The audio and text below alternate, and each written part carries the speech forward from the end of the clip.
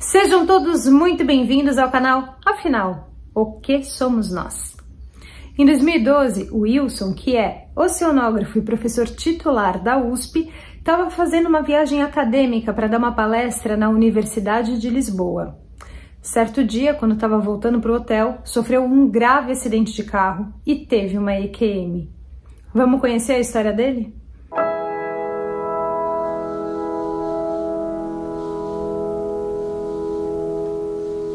Boa tarde, Ílson. Muito obrigado por você aceitar compartilhar conosco do canal Afinal que Somos Nós a sua experiência, que você mesmo diz ter dúvidas se foi ou não uma EQM.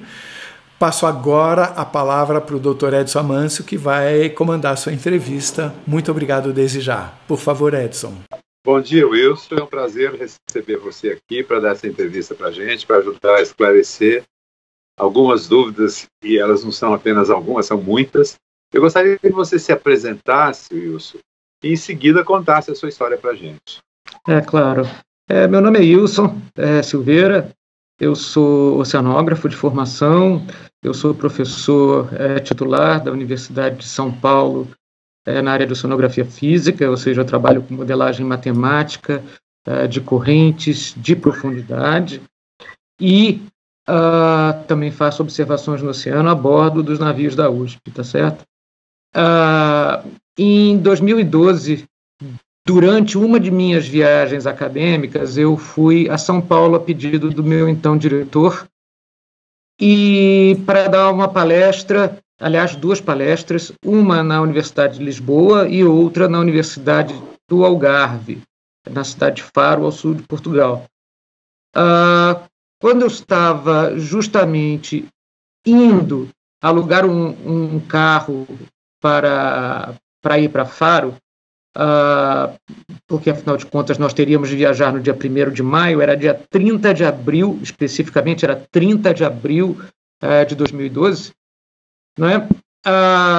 Eu pedi para meu aluno me acompanhar, um aluno na ocasião de doutorado, e nós fomos ambos, eu e Leandro, meu aluno, alugamos um carro e pedi que o Leandro dirigisse. Eu realmente prefiro que os outros dirijam, eu não gosto muito de dirigir, nunca gostei.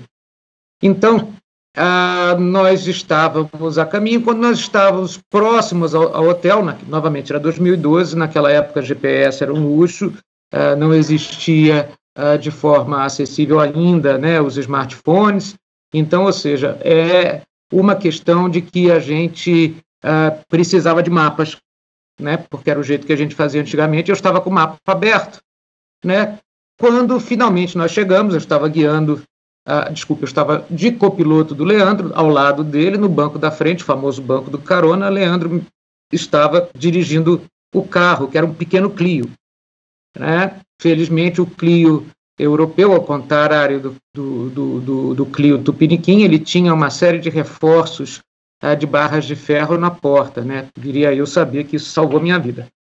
Então, nós chegamos numa grande avenida e avistamos do outro lado da avenida o nosso hotel, né? Então, ou seja, chegamos na avenida do hotel, era uma avenida muito grande, com um canteiro no meio, e tinha uma passagem entre um canto e outro, né? E o meu aluno simplesmente falou: eu vou atravessar, passar passagem. Julgamos nós que podíamos fazer isso, visto que não havia nenhum sinal. Não sabíamos que havia uma regra de trânsito, que na realidade você tem que contornar. A única chance que você tem de atravessar essas pequenas agulhas ou aletas que emendam uma pista na outra, se você fosse ou um carro do correio ou se você fosse um carro de polícia, né? Então eu não poderia, ou uma ambulância, eu não poderia fazer isso, né? Leandro não poderia fazer isso, nós fizemos, e aí, por força do destino, um carro, um BMW, avançou o sinal e houve um acidente que foi me empurrando o Clio na direção de um poste, certo? E eu me recordo de que quando eu acordei, a frente do BMW estava praticamente do meu lado, no colo, né? Então foi uma experiência minimamente interessante, eu diria, e eu me machuquei bastante. A última coisa que eu me recordo acordado antes do acidente sou eu com os mapas abertos, então eu não vi nada, o mapa era grande, né? Era o famoso mapa, né, daqueles famosos mapas de viagem das agências locadoras, né? E eu não vi nenhum, eu só afastava o mapa um pouquinho para ver a imagem do Leandro, né? E foi assim a última vez que eu me recordo, ou seja, a pancada foi tão forte, eu não me recordo de mais nada, não me lembro de nenhum acidente, mas eu só sei que num determinado momento, não sei precisar quanto tempo se passou, eu me vi de repente acordado, plenamente acordado, num lugar muito escuro. Era tudo muito escuro, né? Mas muito escuro. No entanto, eu conseguia notar que existiam pessoas ali, existia mais de uma pessoa, e num dado momento, né, uma dessas pessoas começou a falar comigo. Né, ela estava muito perto, porque eu ouvia a voz de muito perto. E ela disse: meu filho, você teve tudo na sua vida que você quis. Você foi abençoado, você teve tudo que você quis até agora, você realizou o teu sonho de profissão, você casou com a mulher que você desejou, você viajou por esse mundo afora, você conseguiu o emprego dos seus sonhos e mantém o emprego dos seus sonhos. Mas a sua jornada não acabou, você não pode retornar ainda, né?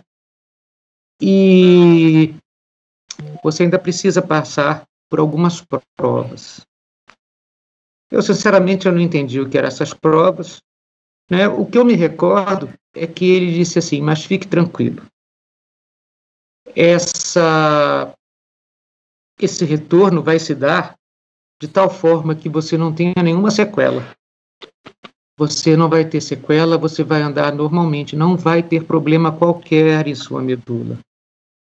Eu meio que não entendi isso, né? Porque eu achei um negócio tão específico e eu não estava sentindo absolutamente nada. Muito pelo contrário, o que eu senti era uma sensação gostosíssima, como se eu estivesse sendo acarinhado o tempo inteiro. Não é? Eu não me vi sendo projetado por túnel, nada disso. Eu simplesmente, quando eu acordei, estava nesse lugar escuro e que parecia que existia alguma luz que estava muito distante, porque eu via de vez em quando algumas penumbras, como se fossem pessoas passando, sabe? E outra coisa também que eu noto é que a voz da pessoa era muito familiar, certo? Eu tinha perdido meu pai há exatos 3 anos naquela ocasião, e eu estava ainda muito abalado, né, com a perda dele, e eu me questionei se por acaso não seria ele, porque eu sou carioca, né, embora resida em São Paulo há muitos anos, né, quase 25 anos, mas obviamente eu reconheço meus amigos conterrâneos quando eles falam comigo, e esse timbre de voz era muito parecido. Então eu quis acreditar que foi meu pai, mas talvez pudesse ser meu avô, o pai dele, que eu mal conheci quando ele faleceu, eu tinha 4 anos. E o fato foi que, depois disso, né, eu senti que era como se ele estivesse me acompanhando. E eu comecei como se eu tivesse virado de costas para retornar. Muito bem. Aí o que aconteceu foi que eu despertei. Eu esqueci de mencionar uma coisa, desculpe. Num dado momento, né, ele falou, você não vai ter... Quando ele falou para mim da medula, ele pediu que eu batesse o pé 3 vezes, para justamente mostrar que eu não tinha problema nela, né, ou seja, que não havia perdido conexão nervosa com as minhas pernas. E eu bati 3 vezes com o pé direito no chão, que era justamente o pé que estava do lado da frente do carro, que só separava a chapa da porta do Clio para o BMW. Muito bem. Então, gente, o que eu lembro foi que nesse momento, né, o Leandro, com uma voz muito emocionada, meu aluno que estava do lado, começou a beijar a minha mão. A maioria de meus orientados carinhosamente me chama de tio, né? E ele beijava minha mão e dizia: tio, graças a Deus você está vivo, tio, você está vivo, tio, você está vivo, tio, você está vivo. Na realidade, eu não sei se ele falou graças a Deus, tá? Eu me lembro que eu acho que o Leandro é ateu, né? Então, ou seja, mas enfim, ele falou: tio, você está vivo, você está vivo. Eu acordei meio grogue, né? E aí eu olhei para ele e falei assim: tô, porque não era para estar? E aí ele falou: tio, o acidente foi muito feio, a gente se ferrou. Eu falei: que acidente? E aí eu me lembro que eu pifei de novo.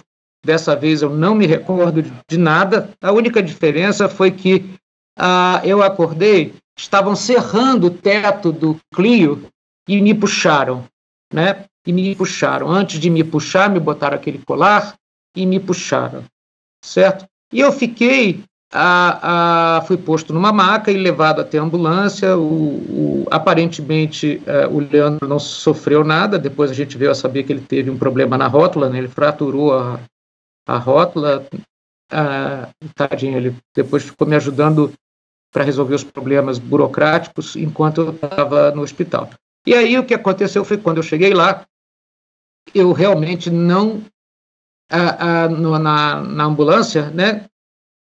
Gente, a impressão que eu tinha é que tinha alguém me carregando no colo. Eu não sentia o pigo de dor, eu tinha rasgado aqui a cabeça porque o encosto tinha ficado retorcido, eu tinha rasgado a cabeça aqui, tá certo? E eu estava encharcado em sangue. Foi um ferimento superficial, mas eu tenho até hoje a marca aqui bem na careca, né? Então, e eu me recordo, né, de entro acordado, né, eu dando a mão ao Leandro, né, e a gente rumo ao hospital.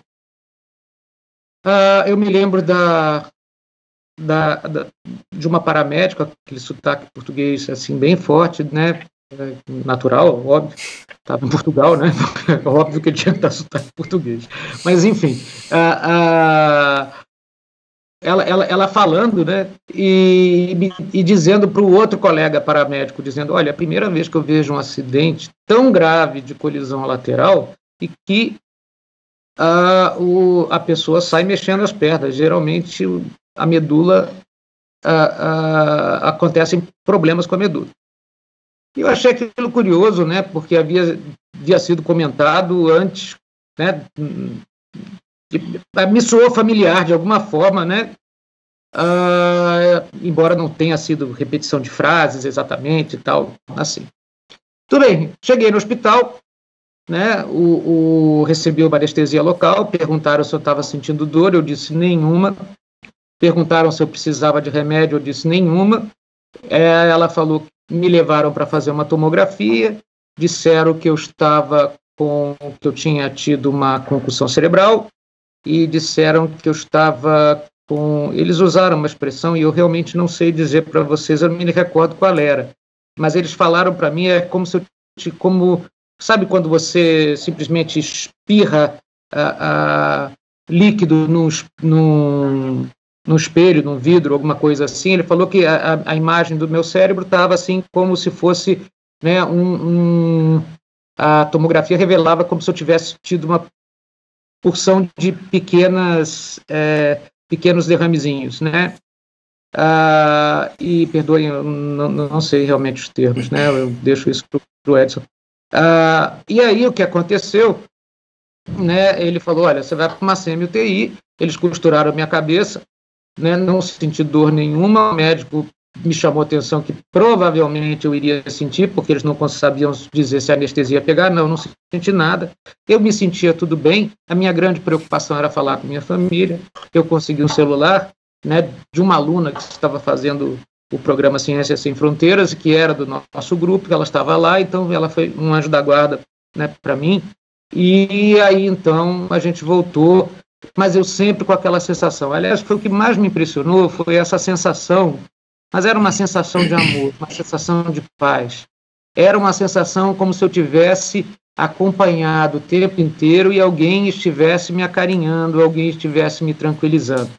Eu fui para a CMUTI, fiquei lá 2 ou 3 dias, eu acredito, no hospital. Era um hospital público simples, bastante simples, mas fiquei impressionado como tudo funcionava, tudo muito limpo, né? A gente notava que, inclusive, né, o mobiliário, que eram coisas antigas, mas era um hospital bem no centro, próximo ao centro histórico, né, de Lisboa, na realidade, e eu acho que era São José o nome do hospital, e foi assim, eu fui muito bem tratado lá, muito bem tratado lá. Então, eu me recordo, né, eu sou um medroso de marca maior, e o que aconteceu foi que, né, as pessoas sofrendo muito do meu lado, inclusive teve uma, né, que na realidade estava eu fiquei numa UTI, né, tinha uma semi-UTI, tinha uns boxes assim que eram separados essencialmente por cortinas, né, mas muitas das vezes essas cortinas, né, estavam puxadas, era um dia de razoável calor ali, visto que era a primavera, né, e pois bem, o que aconteceu foi que um dos pacientes veio a óbito, eu tranquilizei, o outro se desesperou do meu lado, eu ainda tentei tranquilizar, eu não consigo me imaginar, sequer hoje em dia, atuando daquela forma, né? Mas eu atuei, e a impressão que eu tinha era sempre que eu tinha alguém me protegendo, né? Sempre que tinha alguém me acarinhando, era uma sensação, eu diria que é como se você tivesse assim, tomado um hiper, super, né, tranquilizante, tivesse alguém do seu lado te abraçando, alguma coisa nesse gênero. Isso na realidade me impressionou muito mais, essa sensação maravilhosa me impressionou muito mais do que a própria recordação e as palavras no lugar escuro, né? Aquilo ali sempre para mim ficou no limbo entre o que seria um sonho e o que não seria, embora tivesse sido de uma nitidez que é pouco comum nos meus sonhos. Houve uma série de problemas, o seguro de viagem não quis pagar a minha internação, minha esposa resolveu vir por conta própria se encontrar comigo, tivemos que acionar a embaixada, eles foram espetaculares, né, pressionaram o seguro então disse que não ia pagar o hospital, mas que, como eu não tinha nada, eu esqueci de mencionar que depois ficou constatado que eu tinha tido uma fratura de bacia, a fratura estava de acordo com as primeiras tomos, não, foi tomo não, foi ressonância, estava desalinhada, né? Ao final de 5 dias, quando eu deixei o hospital, né, eles disseram que não precisaram me fazer uma cirurgia porque houve alinhamento. Eles disseram que isso também é muito pouco comum, não tenho a menor ideia. E eu fui, então, exatamente para o mesmo hospital, para o mesmo hotel que eu tinha ficado antes, aquele hotel que eu vi de frente quando sofri o acidente. E meus alunos, né, quer dizer, o Leandro, meu aluno doutorando, né, que estava me acompanhando na viagem, e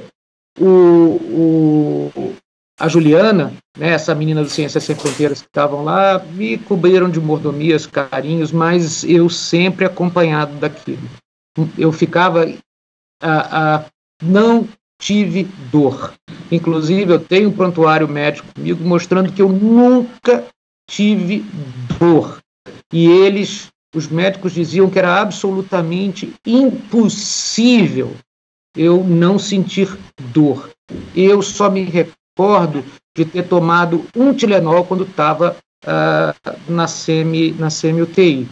Eu fiz, acredito que 3 tomografias e eu fui para a enfermaria normal depois que eles disseram que esse splattering, que eu acho que foi o termo que eles usaram, né, tinha sido absorvido 3 ou 4 dias depois.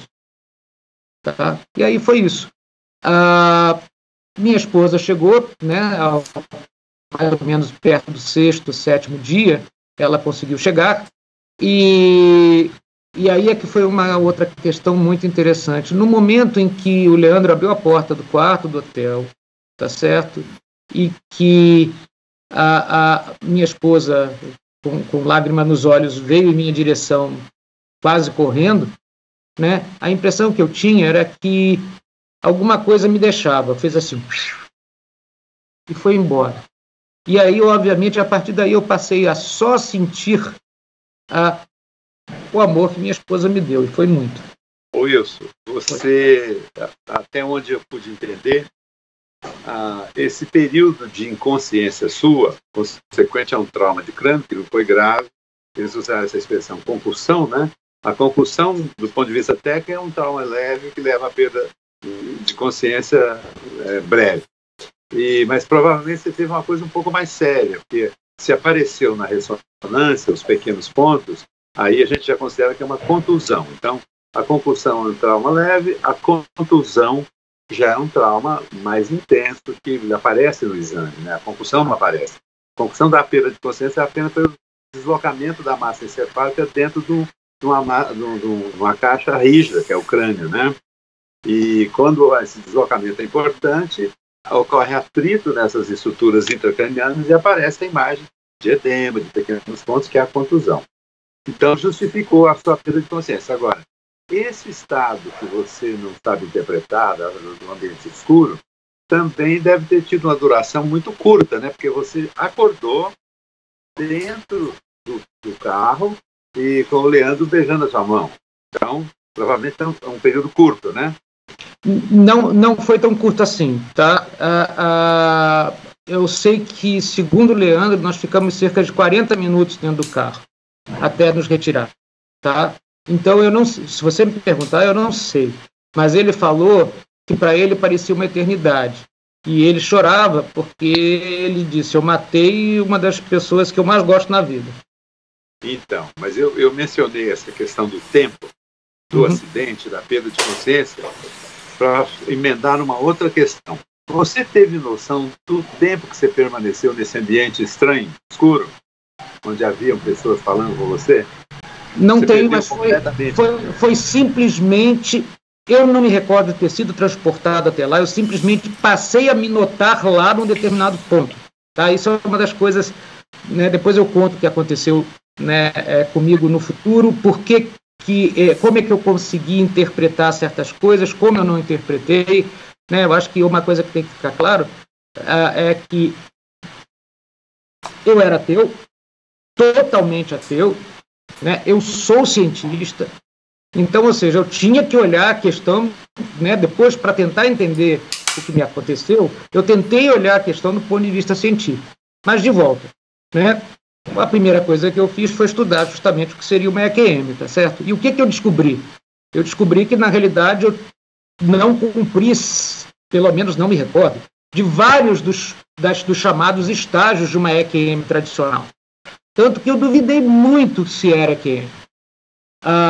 Então, o que eu me recordo foi simplesmente o seguinte,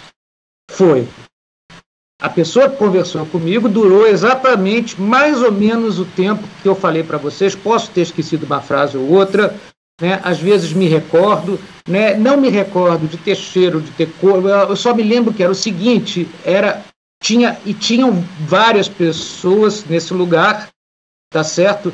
E eu não me recordo exatamente, não foi muito tempo, porque foi exatamente o tempo que durou a fala da pessoa que eu reproduzi aqui, mais ou menos. Tá certo? Outra coisa que aconteceu isso se encerrou quando ele pediu que eu batesse a perna, o pé 3 vezes no assoalho do carro. Tá? Para dizer que eu não tinha, que eu estava com movimento nas pernas. Pelo menos, né, esse foi meu entendimento. Aliás, ele falou isso precisamente. Né? Ele falou, bata o pé 3 vezes para você ver que não danificou a medula. E aí sim, no momento que eu bati a perna, o pé 3 vezes no chão, o Leandro percebeu que eu estava vivo. E aí foi quando eu realmente virei para o lado, abri os olhos e o vi chorando, beijando minha mão ininterruptamente. Você tem certeza que não foi o Leandro que mandou você bater os pés no chão? Absoluta, inclusive eu perguntei para ele. Outra coisa que chama atenção é o seguinte, você mencionou e chamou atenção sobre isso. A pessoa, ou esse ser que esteve do seu lado, que você reconheceu até o sotaque, ele usou um termo médico. Isso é muito incomum. Ele poderia ter dito, você não teve nada na coluna, a não ser que essa pessoa, aí a pergunta eu vou emendar. Você teria um parente, o seu pai ou o seu avô, que você imaginou que pudesse, seriam médicos? Não. Porque qualquer pessoa leiga diria, você machucou a coluna, machucou a medula, já é um termo anatômico, né? Mas não tinha nenhum parente que pudesse estar ali, não reconhecido, que fosse médico. Olha, eu não tenho nenhum parente médico, nem no passado, nem no presente.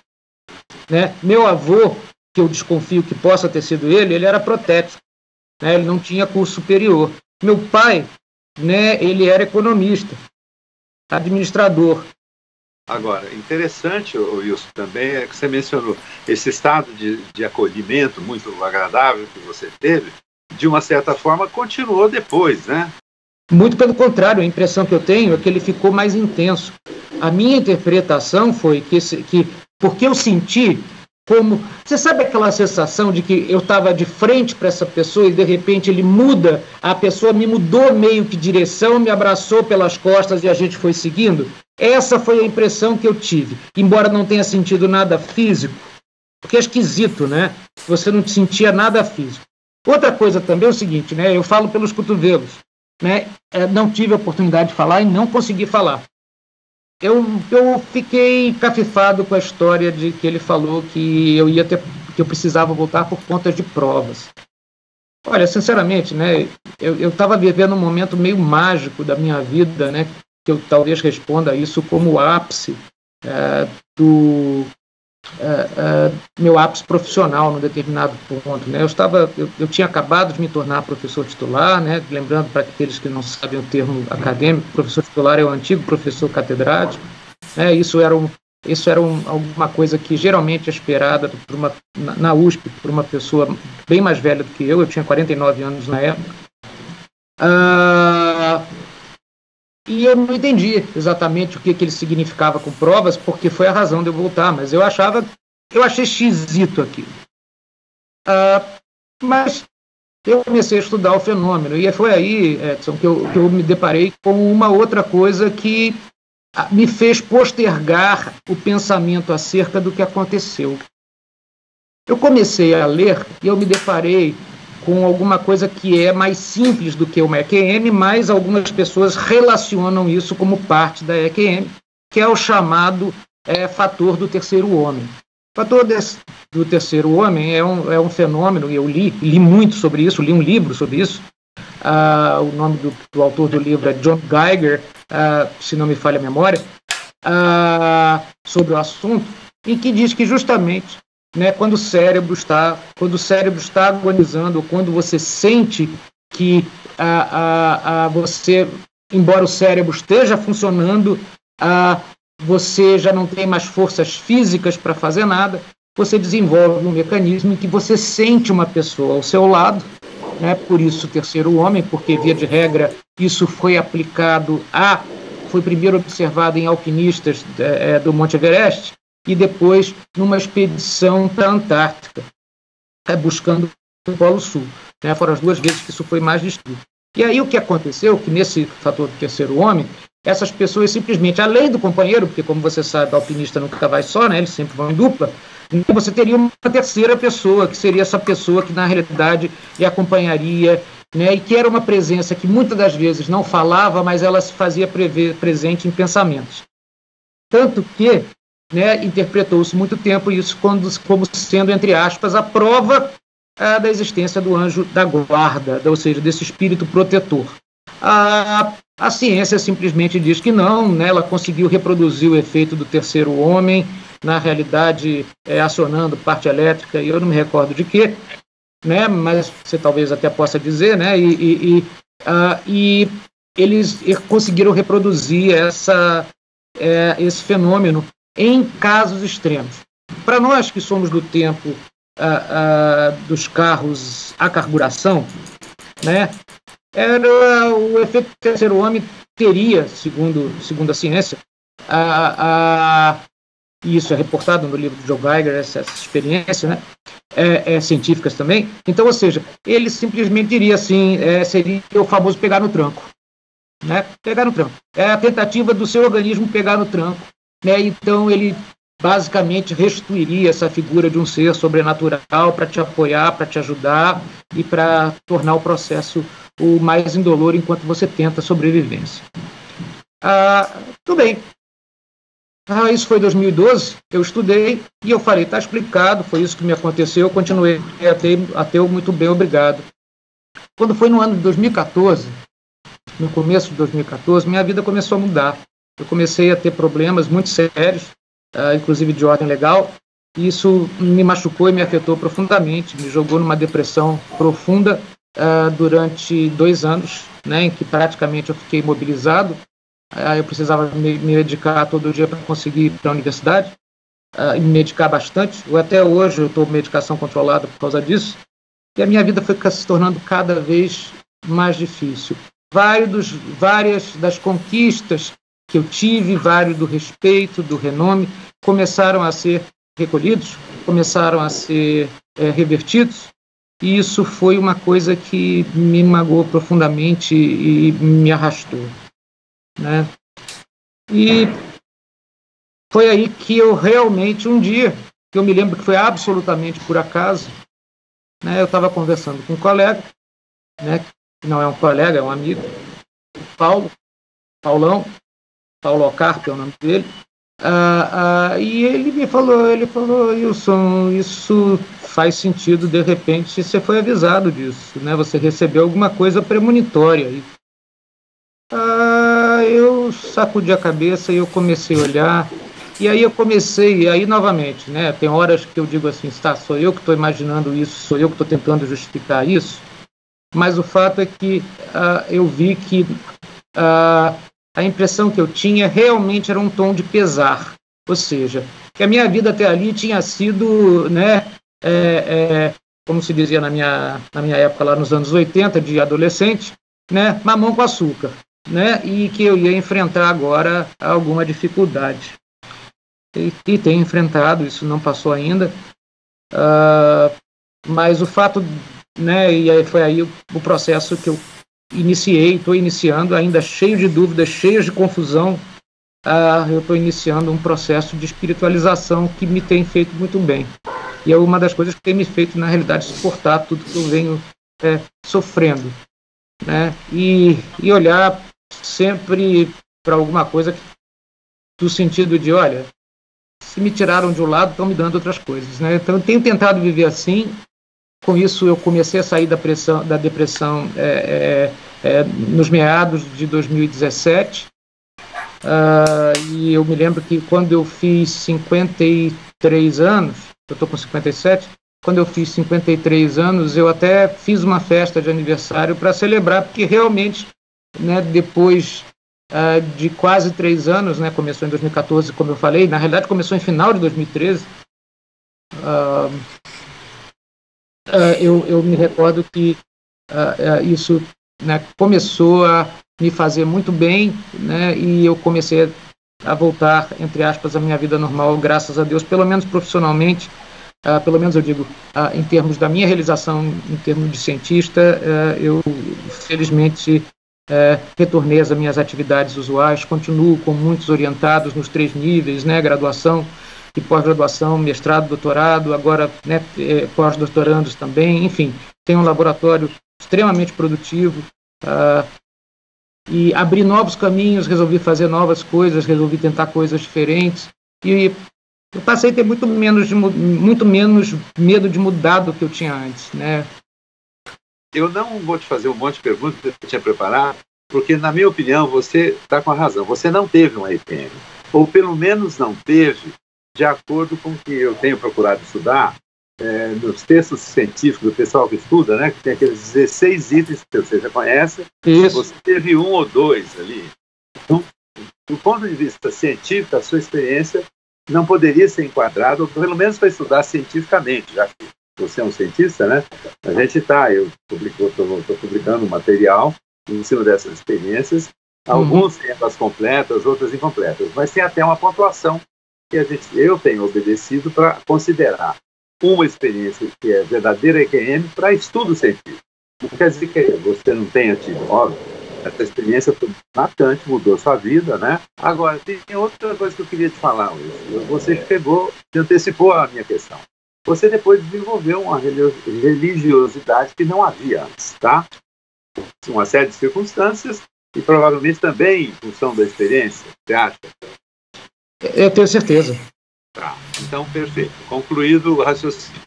Eu quero dizer que você, quando menciona aquele momento em que você teve a impressão que estava sendo abraçado, que alguma coisa saiu, isso me parece mais uma coisa contextualizada religiosa, de espiritualismo, não é? Não. Ou seja, quando isso aconteceu, Você era aquele ateu inveterado. É isso, então, né? Não, mas exatamente. Tanto isso é verdade. Tanto isso é ver, né? Foi ao contrário, foi exatamente o contrário. Foi o processo inverso. Não se esqueça, por favor, eu sou um cientista. Né? Foi justamente essas evidências que me levaram a tentar buscar a questão do fator do terceiro homem. Né? Então, foi o contrário. Né? E aí o fator do terceiro homem tem uma explicação, pelo menos a ciência diz que existe uma explicação para isso, eu me conscientizei com isso. Foi só muito depois, quando os problemas mais graves começaram a acontecer, é que na realidade eu vi agora essa descrição do sentimento, essa descrição do despreendimento, né? Ela foi feita, né? Eu posso chamar a minha esposa aqui, posso chamar a minha filha aqui, né? Eu falei isso desde o momento, no caso da minha filha, eu me lembro conversando isso com ela, assim que eu cheguei em casa de Portugal, tá? Eu continuei com isso. Veja, até hoje eu pergunto, tanto que quando eu escrevi para o Carlos, depois, né, eu pensei durante muito tempo escrever para vocês, mas eu resolvi escrever para o Carlos, e eu falei assim, eu não acho que eu tive uma EQM, mas de qualquer, se você achar interessante, eu estou disposto a fazer o depoimento se vocês acharem oportuno, mas por favor assistam, né, essa questão. Pelo contrário, né, eu sempre fui extremamente, como é que eu vou dizer, cético, e sempre fiz o advogado do diabo. Né? Agora, quando você começa a ligar os pontos, porque foi justamente, se você chega e você vai num lugar que as pessoas dizem, olha, existem relatos de pessoas que disseram que conversaram com fulano de tal, que viram fulano de tal, que sentiram isso, tá, e que na realidade era um espírito próximo a você, eu falei, cacete, foi exatamente isso que eu senti. Então, ou seja, o que você colocou, quer dizer, eu na realidade resolvi um problema inverso, tá certo? Eu passei pela situação e busquei a razão que me levou a isso, tá? E assim mesmo eu não tenho certeza, certo? Eu todas as vezes que eu vou e frequento essa questão de espiritualismo, né, meus colegas ficam, às vezes, são muito pacientes, as pessoas dos dois grupos que eu frequento, que eu questiono o tempo inteiro. Eu acho que a postura sua é bem científica, ainda que religiosa, né? Essa postura é muito adequada e eu compartilho com você isso. Agora, desculpa, eu também estou fazendo aqui um pouco de advogado do diabo, viu? Por favor, as suas perguntas foram as que eu me fiz. Eu tenho uma coisa para te dizer, Ílson, é o seguinte, você mencionou esse livro que eu desconheço, esse autor eu não conheço, chama a questão do terceiro homem, mas tem um assunto paralelo que eu conheço bem, de vivência pessoal como médico ao longo de 40 anos, e tem literatura científica. Eu posso te indicar se você quisesse aprofundar nisso. Existe uma coisa chamada lucidez terminal. Esse termo foi consagrado. A lucidez terminal é exatamente aquele doente profundamente comprometido com uma doença, pode ser uma meningite, pode ser uma doença de Alzheimer, um AVC, um tumor cerebral. Quando ele vai chegando no final, subitamente ele tem uma lucidez, ele vê alguém, ele conversa com alguém, deixa todo mundo estarrecido. Esse é um fenômeno descrito várias vezes. Isso eu presenciei quando eu era plantonista em hospital, passava a noite no hospital, era chamado, o doente está agonizando, de repente ele via alguém, conversava com uma lucidez que eu ficava totalmente atordoado. Então esse é um fenômeno conhecido. E eu, aliás, uso esse fenômeno para aproximar das EQMs. Quer dizer, da nossa consciência, em algum momento, ela não está alojada no corpo.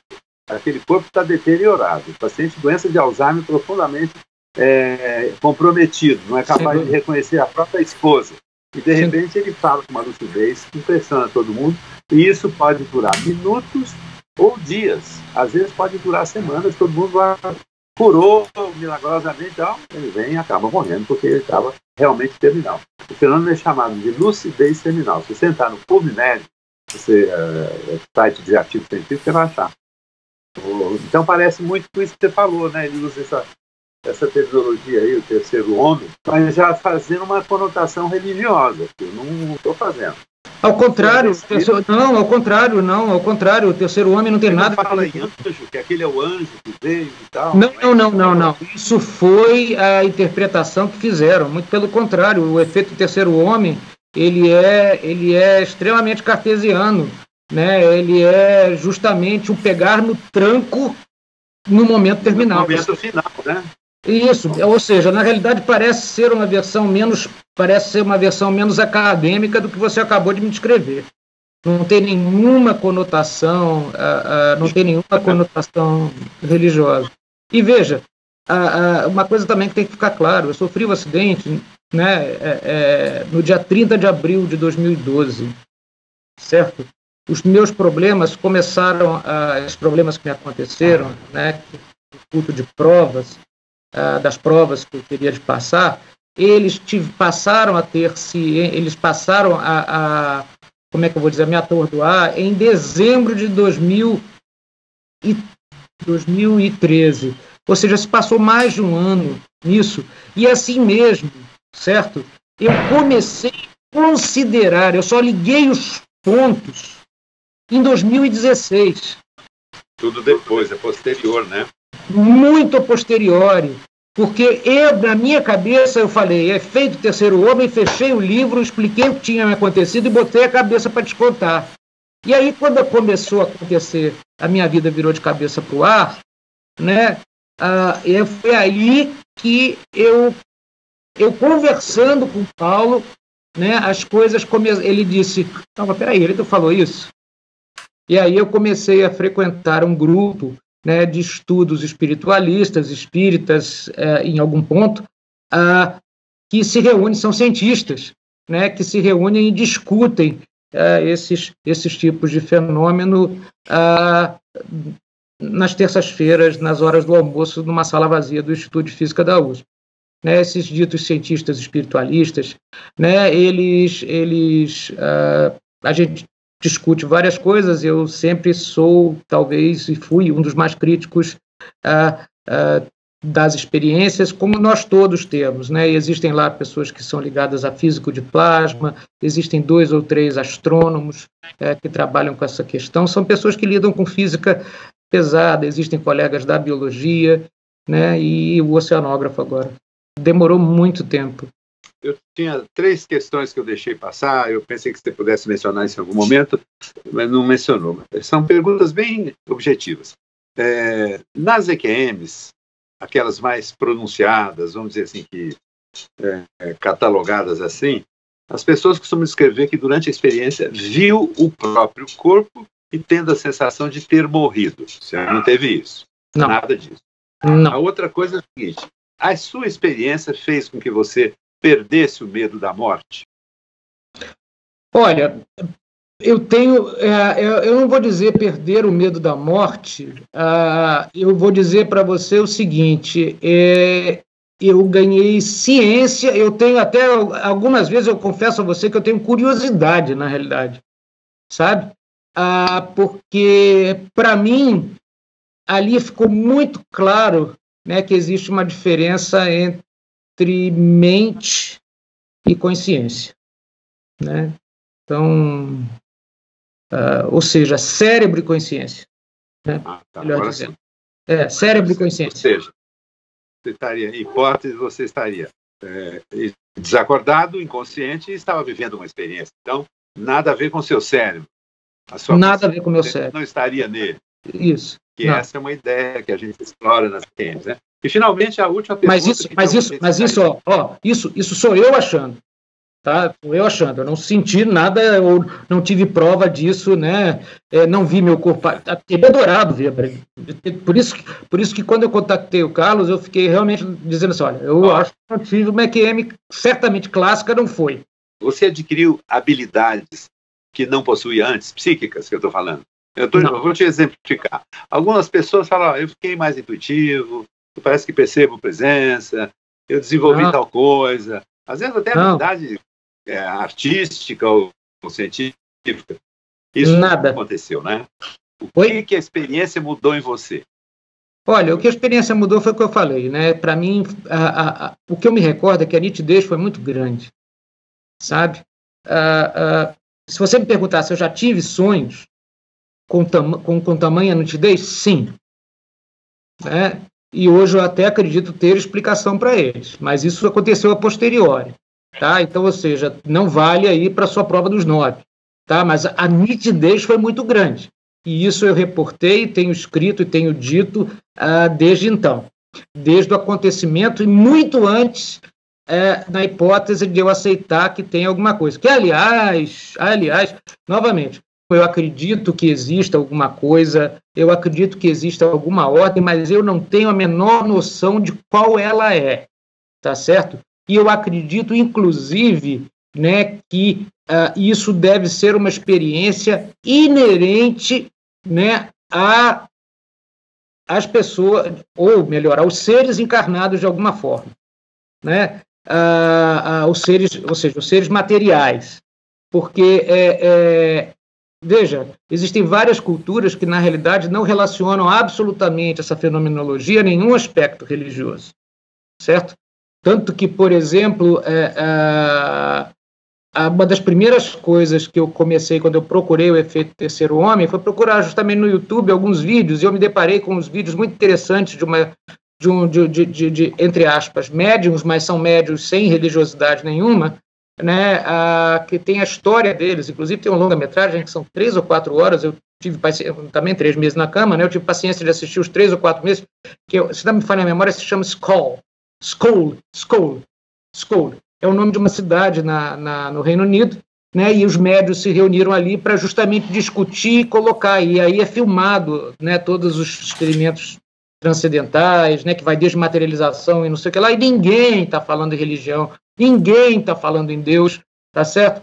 Acredito que exista. Hoje em dia, sinceramente, eu acho que é muito provável que exista Deus. Existem gente que olha por nós, isso eu acredito mesmo, porque eu senti em mim, e senti em mim na época em que, para mim, né, isso aqui era o começo, meio e fim.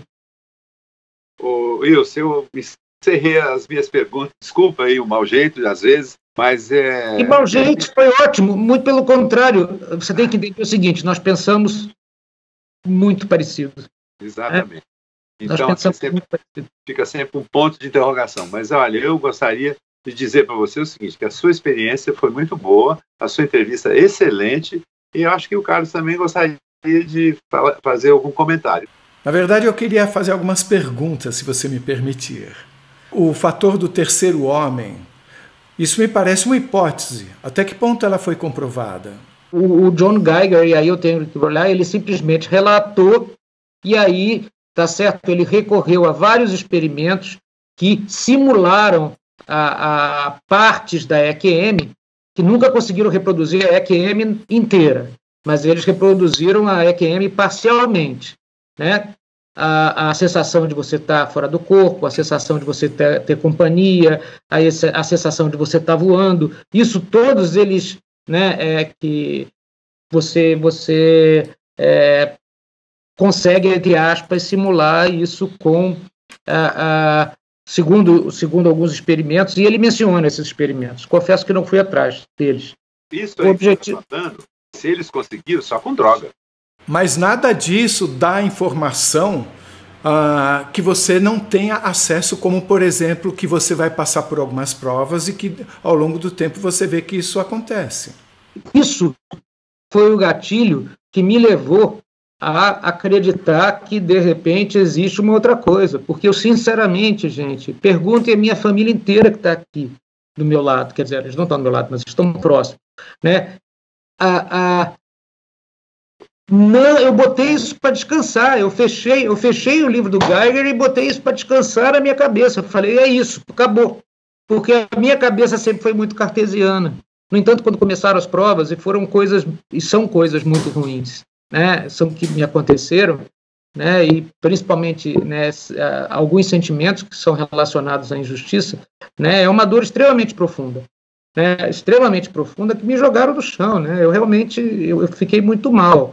E eu confesso a vocês que várias vezes de noite me vinha o pensamento, e isso sim, de dizer assim, puxa vida, bem que aquele sentimento gostoso pra caramba que eu tive podia acontecer de novo, né? Não aconteceu.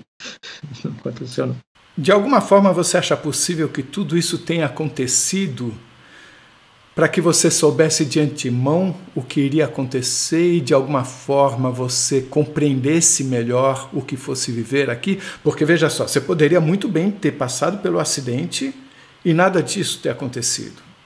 A única coisa que eu digo é o seguinte: eu atentei para o fato de que isso era real de alguma forma e que isso tinha uma função de alguma forma quando eu reparei que tinha as provas. Tá? Mas, por exemplo, eu fico pensando assim, isso foi um alerta, uma forma de me segurar, né? Não, porque ainda assim custou muito tempo para eu conseguir entender o que estava acontecendo. Entre o problema começar e eu buscar uma explicação e buscar uma espiritualidade, se passaram 2 anos. Mais de 2 anos, 2 anos e meio. De alguma forma, você ainda mantém algum tipo de contato com essa realidade que você viveu? Em algum momento você sente a presença ou uma intuição ou algo que fuja do normal? Olha, eu tenho algumas coisas esquisitas que acontecem comigo, sim, tá certo? Por exemplo, existem coisas que simplesmente vêm na minha cabeça, né? Por exemplo, outro dia minha filha estava sentada à mesa do almoço comigo, né? E ela estava dizendo que ela ia descrever, né? Que ela é psicóloga, ela estava descrevendo, né? Que tem um livro que ela diz que ela representa exatamente muito bem, não sei o que lá, e aí ela falou uma